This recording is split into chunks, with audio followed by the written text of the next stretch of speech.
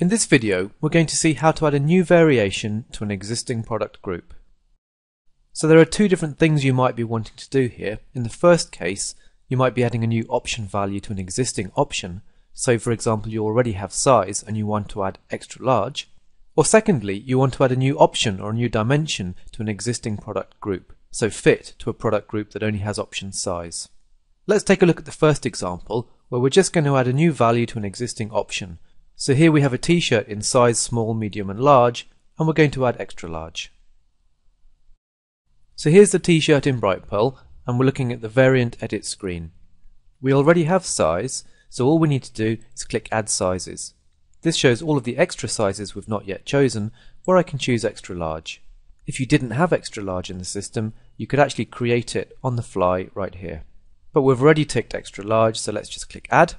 And all this is going to do is add a new space in the product group. We've not actually created a new product yet. So all we need to do to create that product, which is going to copy the other variants, is tick that box and hit save.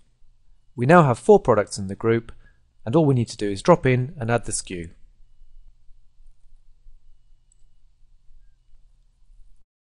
The next scenario is adding a new option to an existing product group. So for that t-shirt that's currently just got sizes, what we're going to do is add another dimension called fit, and the two fits are going to be regular and baggy.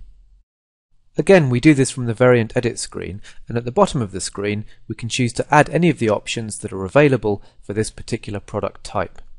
And don't forget that you can only have up to 4 options on a product group. So let's select fit. If we didn't have fit, we could create it here too. So let's add the option. Choose baggy, and we want one called regular, so let's just add that, and click next.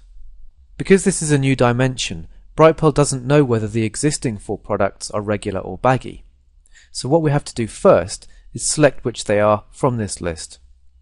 You can either choose individually, or if they're all the same, select one from here. Let's pick regular, which is assigned regular to the existing products.